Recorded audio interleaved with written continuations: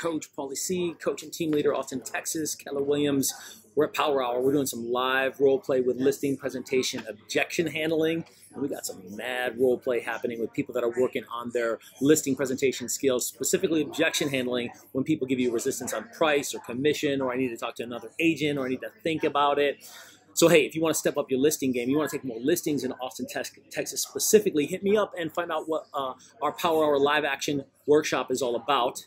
Hit me up about MAPS coaching, regardless of where you are in the nation. Hit me up about Bold, where the average Northwest Market Center agent is doing 10 contracts in 7 weeks. We got Bold coming up.